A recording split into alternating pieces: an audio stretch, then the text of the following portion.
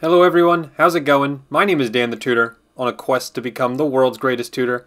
In today's video, we're going to be talking about Kirchhoff's current law, also known as KCL. I'll be covering KVL, the voltage law, in a different video, but today we're going to be talking all about KCL, which is also known as the junction law. And this is dealing with physics problems involving circuits where you have some T-shaped road in your circuit. Or at least that's usually what it looks like. And let's say hypothetically I have current I1 pointing this way, current I2 pointing that way, and current I3 pointing that way. The current law says all the currents pointing in to the junction must equal all the currents pointing out of the junction. And so what that looks like here, the current going in is only I1. So I1 equals the two currents going out, I2 and I3. And I'm simply going to write I2 plus I3, and there's my equation for KCL. Now this alone is not some magical theorem that's going to answer all your questions for circuits, but it's the building block on how we can find things like currents and eventually voltages. So let's look at a couple example problems today. So here we have some circuit with 3 resistors, these two in parallel. And let's say I don't give you the voltage of the battery, but instead I'll give you the current through this 1 ohm resistor, and let's say that's 5 amps. And my question is going to be, I want you to find the current going through the 3 ohm resistor path. And so here's what I do with KCL. Let's call this current here I2, and this current here I3. And this is the junction that we're looking at, that T-shaped portion right there. So the current going in is only the 5 amps, and then the current going out is going to be I2 plus I3. They're both pointing away from the junction. Now this alone is not enough because I have 2 unknown variables, I2 and I3, and I only have one equation right now. So then in combination with this, I'm also going to use Ohm's law, V equals I times R, to help me solve this circuit. So if I do Ohm's law on the 3 ohm resistor, then I'm saying voltage 3, which I don't know, is equal to current 3 times 3 ohms. And of course the problem I just created is I just made a new unknown variable, V3, which means I now need one more equation, and so that's just going to be Ohm's law for I2. And that would be V2 equals I2 times 2 for Ohm's law. But again, another problem arises because I just created another unknown variable. And if you've been counting, I now have 4 unknown variables. And I2 and I3 over here are already counted over here. So 4 distinct unknown variables. That means I need 4 equations. Right now I have 1, 2, 3. So where's the 4th equation going to come from? It's going to come from the fact that because these two are in parallel, V2 equals V3. And that's always true for parallel. The voltages will be equal to each other. So I just want to point something out. This KCL was just one step in this system of equations that we're still going to be solving. But now, looking at this, since V2 equals V3, it means I can set this equation equal to this equation. So in other words, 2I2 equals 3I3. I can either solve for I2 or I3 here. I'll choose I2, divide both sides by 2, and I get this. It really doesn't matter if I solve for I2 or I3 here. But now I can plug in this I2 into the I2 right here from KCL, and I get 5 equals 3 halves I3 plus another I3. Which remember, I need a common denominator here if I want to reduce this. That's going to be 2 over 2 for a total of 5 halves I3, and then to solve for I3 I just need to multiply both sides by the reciprocal 2/5. And I3, the current I wanted, is going to be 2 amps. If I want I2, which honestly I don't really care because that wasn't the question, I could just use the equation 5 equals I2 plus I3. Since I3 is 2 amps, 5 equals I2 plus 2. So therefore, I2 has to be 3 amps. And there we go, if I wanted that current. And scrolling back now to the original circuit, I do want to tell you that you don't have to do KCL or KVL to solve this. We can just use a combination of Ohm's law and combining resistors, and we don't even need KCL or KVL. But the time when we do need KCL or KVL is when you have a circuit with multiple batteries. So here's the next circuit, 2 batteries, 2 resistors, and the question I'm going to ask is, find the voltage and current through each resistor, the 40 ohm and the 60 ohm. And we're going to solve it using KCL.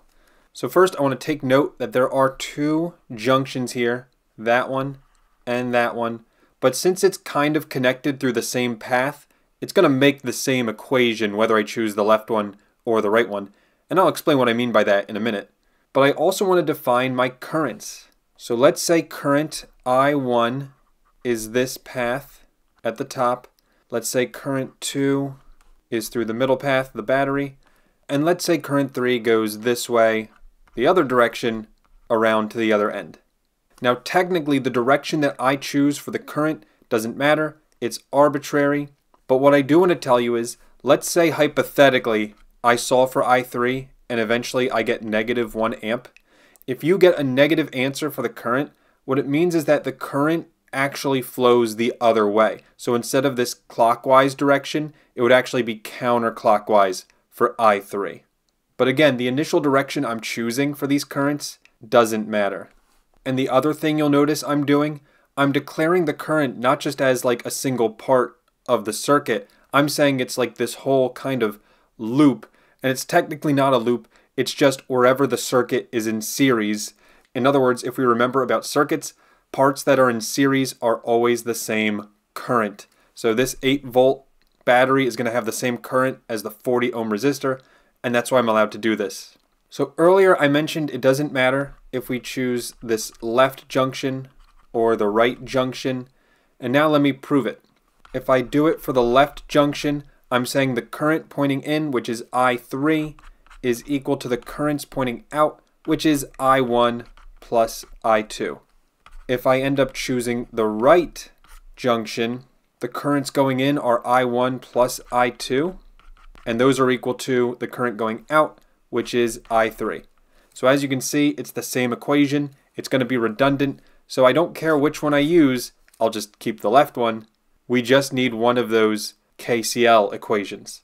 And again, the reason why they came out to the same answer is because these 2 junctions are basically connected and touching each other. And then now the question is, what will the other equations be to find I1, I2, and I3? Well, it's going to be Ohm's law. Ohm's law specifically through the resistors. And here's a piece of advice I have for you. This one's going to be very tough. I am going to need to define some voltages. So let me do that in blue. Let's say the voltage all along here where my blue line touches is 0 volts. You have to choose somewhere as the 0. I'll choose here. Next, let's call this voltage in green, and everywhere that's connected to the green that's not interrupted by a circuit element, everywhere in green I'm going to call V sub A. And then the only other voltage I'm not accounting for is the voltage right here, which I will be calling VB. And every element in this circuit is going to be related to VA, VB, or the 0 volt. Let me give you an example. If I look at the battery in the middle, and that's 12 volts, and let me just write it on its own so it's not so cluttered, I know that VA minus 0 has to equal 12. And that's because that's how we deal with batteries. The voltage on the plus side minus the voltage on the negative side equals the voltage of the battery. And this is always going to be true.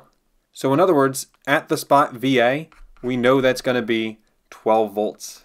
And so back on my circuit, I'll plug that in, VA equals 12 volts. Now I need to choose another circuit element. I'll choose the 60 ohm resistor. And again, I'll write it on its own so it's not so cluttered. And whenever you have a resistor, I'm just going to use Ohm's law, where this voltage is always the difference in the voltage. And since I declared the currents going this way to the right, you have to write 0 minus 12 equals I1 times R 60. So in other words, this voltage always follows the direction of the current so 0 minus 12 for this case. And if I solve this, negative 12 equals 60 I1. I1 is going to equal negative 0.2 amps. And like I said earlier, if we get a negative current, it means the current actually is supposed to go the other way. So going back to my picture, if the question gave me the direction of the current like this, I wouldn't question it. I would write negative 0.2 amps because that's the right answer. But since the question didn't tell me I1, I decided I1. I am going to erase it and draw it going the other way, and that is now positive 0.2 amps. So I1 is done. Now we got to find I2 or I3, and there's still two circuit elements we have not used yet, either the battery or the resistor. Doesn't matter which one we choose, we're probably going to need both. I'll choose the battery.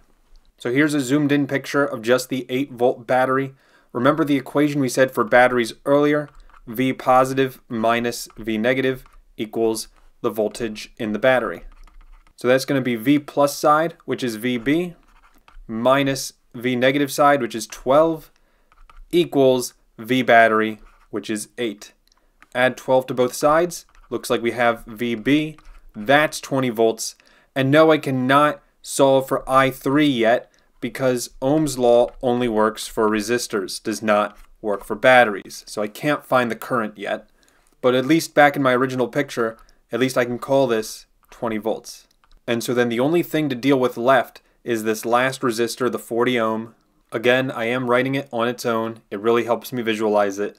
And the equation is going to be Ohm's law, V equals I times R, where V, remember, it's from bottom to top here because I'm following the current. It's going to be 20 minus 0 equals current, which I don't know, I3, times resistance, 40.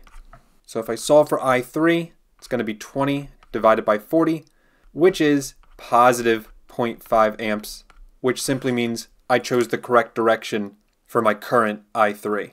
So then if I3 is 0.5 amps, it means I have everything I need to answer the question, which remember was find the voltage and the current through each resistor.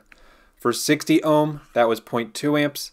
For the 40 ohm, that's 0.5 amps. And now I just need to find their voltages. And now there's a couple ways I can find these voltages. I'll just use Ohm's law because that's probably the easiest for you to understand. So voltage equals current 0.2 times resistance 60. That's going to be 12 volts for the 60 ohm resistor. And then for the 40 ohm, V equals I times R.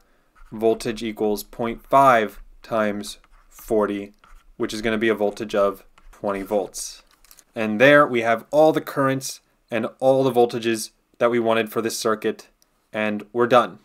And just in case you really wanted to solve for I2, I would have to redo my KCL equation because I changed the direction of I1, remember? So now I1 going in plus I3 also going in to that left node equals the I2 going out. So 0.2 plus 0.5 equals I2. Looks like I2 is going to be 0.7 amps. And we didn't need I2, but in case you wanted it, there you go. And that's all the questions I have to look at today. If you do have any more questions, please post them in the comments. Thank you all for watching. Have a great rest of your day, and I'll see you in the next video. Take care, and bye-bye.